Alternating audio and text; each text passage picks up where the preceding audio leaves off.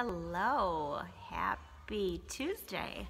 Hope everyone's having an outstanding day. I am having an outstanding day because the sun's shining today, and I mean, why not? Why not have an outstanding day? Make every day an outstanding day, as much as possible.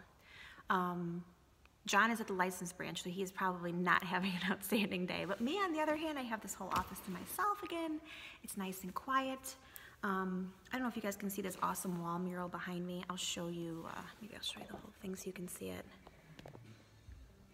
We had our good friend and graphic designer slash marketer slash everything make that for us, Jack Adams at Safari. So if you guys have any needs for anything as far as that stuff goes, Jack is the best. Most of you probably know him. So reason for my video today is I was asked a question earlier this week and it stumped me, and that doesn't happen too often, as you guys probably know. So I wanted to share it with you and also kind of challenge you to think of the same. So the question was, what would you do if you knew you couldn't fail? Right? I mean, like, I have no idea. So I got to thinking for a couple of minutes because I thought that's probably a valuable lesson. Take off, you know, all the insecurities and fear and all of that stuff, and what would you do if you knew you couldn't fail? So I'm gonna share with you what I would do. It's kind of multi-level, but I would love to be a lawyer. And I think that would be just the coolest profession, and I'm very good at probably some negotiation, and arguing is probably some of my strengths. So I think I'd be really good at it, and I would love it. I have a little guy at home, so that's probably what's holding me back from that the most, is I don't want to spend too much time away from him, and I think that if I do something, I have to be like all in.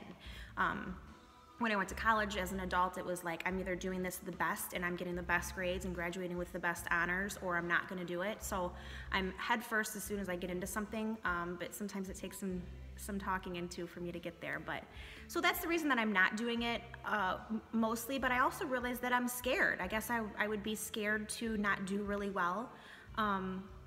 So that's the answer to my question. What would I do if I knew I could not fail? And that would be, I would go to law school and get a degree. I've talked to a couple lawyer friends who've discouraged me from that as well. It's not all it's cracked up to be, but who knows? I guess we'll dream. And it's never too late. My mom graduated college when she was 50 with an intense amount of honors, and it's never too late. So whether I didn't graduate college until I was 28 or 20, no, I think I was 30. I was almost 30. So it's never too late. So if you feel like you want to do something and you think, oh, it's too late, it's not. Go do it, man. Grab life by the horns, as they say. They say something else, but I'll keep it clean for the camera. Grab it by the horns. Go do it. That's what I say. I think that that's a good example too for our children and anyone else that's watching us, because people are always watching, is to just go do it.